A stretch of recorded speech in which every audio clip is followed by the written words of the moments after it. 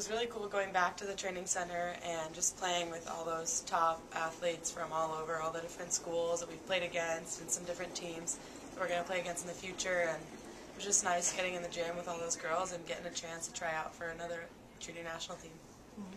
Britt, this was your first tryout and first experience with USA Volleyball. Tell us what it was like.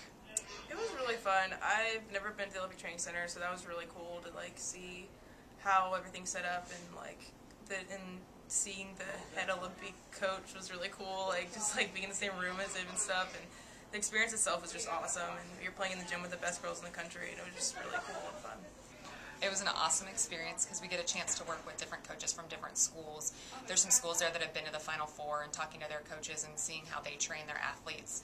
That's a cool experience. And then obviously learning from the Olympic coaches and kind of the techniques that they're using that are current with the team that they're going to be training for the next Olympics was a really cool experience. And then I didn't get to see our girls a whole lot. We're kind of spread out on different courts. So the times I did see them, they did a great job. But it's really cool to work with different athletes from different schools and seeing all different levels of athletes over there.